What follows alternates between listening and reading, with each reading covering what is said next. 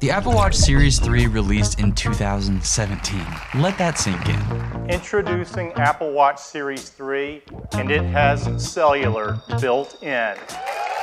This is the only Apple Watch I've ever owned, and I still use it all day, every single day, even in 2024. But with the recent announcements of the not-so-new Ultra 2 and the Series 10, I'm actually starting to consider upgrading. So let me give you my super ultra mega long-term review of the Apple Watch Series 3, then at the end, I'll decide whether or not I'm gonna finally upgrade the old timepiece. Okay, so how has this thing held up over time in terms of build quality? Honestly, the watch still looks pretty good after all these years. It probably helps that I went with the black color, which hides scratches a bit better. The screen does have some notable scuffs, but nothing that affects the functionality. The crown, although pretty beat up, still works as it should. The button feels perfect, scrolling is still responsive, no problems there.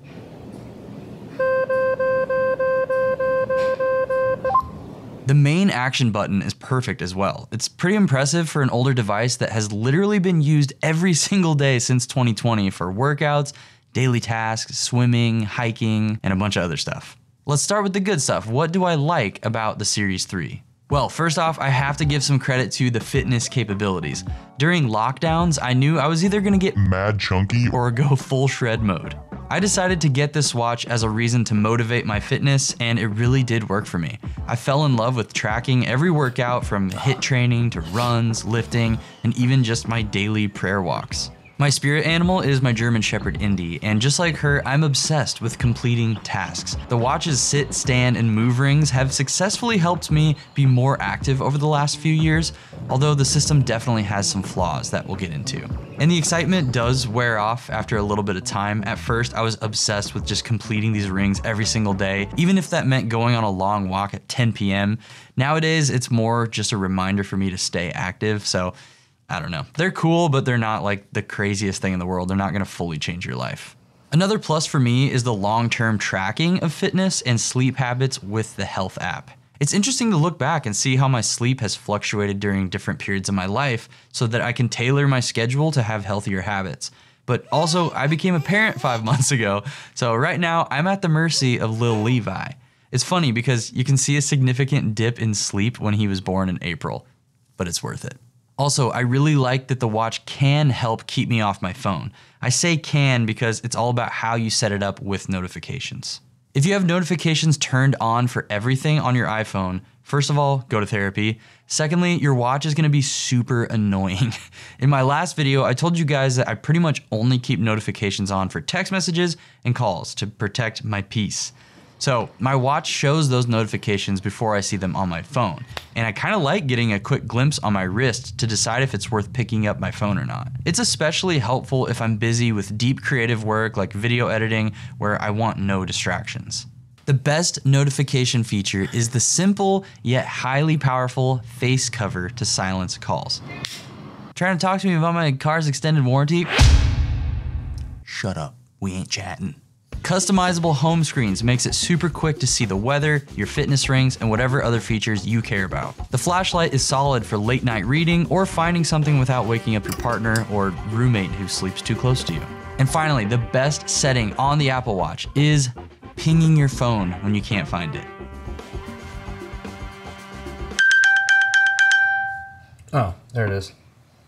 I straight up lied to my wife and told her I was just buying her an Apple Watch to be nice and get her something cool, but I solely bought the watch for her for this purpose because she always loses her phone and she stopped wearing the watch, so please send help. All right, so now the bad stuff. What sucks about this watch? For the Series 3 specifically, the main issue, especially in 2024, is the speed of the S3 chipset. Siri can be frustratingly unresponsive or just straight up stop talking to me. Hey Siri. Hey Siri. Hey Siri. Send a text to Andrew Cruz. What do you want to say? Hey, frick you, brother! Exclamation point. Okay, I'll send this. That was pretty good. Occasionally, the UI will lag or lock up. The whole experience just feels very dated, obviously. Even just sending a simple voice text is hit or miss on these old watches, so it can be pretty annoying. Hey man, I'm so incredibly sorry for what I just said to you. I actually think you're very handsome and that God is gonna do great things with your life. Poop emoji. Dang it. Another frustration for me was the stand ring. I typically work at a sit-stand desk, and the watch rarely picks up on the fact that I stand a majority of the day. I had to reduce my daily goal to 10 hours of standing instead of 12 because of this. I'm not sure if it's better on newer watches, so we might have to try that out. Another peeve for me at first was the GPS notifications, which drove me crazy until I realized you can just turn them off in the watch app on your phone. I just think it's goofy having my phone and my watch giving me the exact same directions when they're both right in front of me. The battery is decent, it's not amazing. I typically just charge it when I'm showering or whenever I get to the dreaded 10% battery warning, which feels more and more frequent nowadays. Other than that, the Series 3 has been old faithful for me for years now. It's probably been in like so many of my thumbnails because I always have this thing on. But is it finally time to upgrade the old girl? Drum roll, please. Yes. Since Apple discontinued the Series 3 in 2022, they also stated that they would no longer roll out software or security updates for it. I get why, but it kind of makes me sad. This thing has been reliable for me for about 4 years, 4 or 5 years actually. This thing could have easily lasted a few more years despite its slower processor, but here we are in the world of upgrades. As for what watch I'm upgrading to, well, you'll just have to subscribe for that video coming very soon. But for now, go watch this video about how I dumbified my iPhone and saved my sanity.